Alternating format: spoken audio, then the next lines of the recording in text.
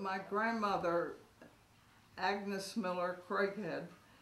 had beautiful gardens, and she employed a man from the Indian school, and they worked until they were exhausted, and all the dirt, my mother used to tell me, was as fine as pepper, and flowers were gorgeous, so we all love flowers today. But when she died, they removed them all, and I was a young girl, about 8, and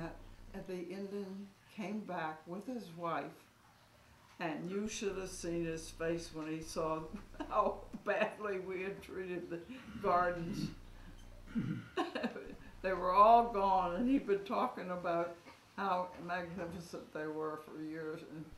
to his wife, and then all he could see was a bunch of kids on the lawn tearing the place up.